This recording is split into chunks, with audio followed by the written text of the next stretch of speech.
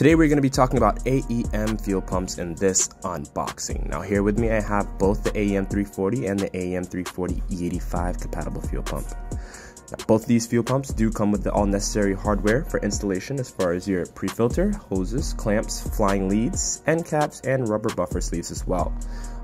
As we progress through the unboxing, we can see all the stuff that it does come with, including the instructions and a little bit about the fuel pump. Now, the first fuel pump that we're going to be unboxing is going to be the AEM 340 regular fuel pump. One of the things I love about these fuel pumps is that they work with almost every vehicle that I've seen so far with the ease of installation.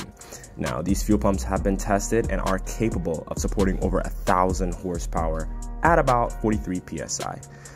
Now here we get on to the next unboxing, which is going to be the AEM E85 compatible 340 fuel pump. This fuel pump does come with all necessary hardware as well, and if you look at the fuel pump itself, it is the same on the outside except for the coloring. However, the internals are very different.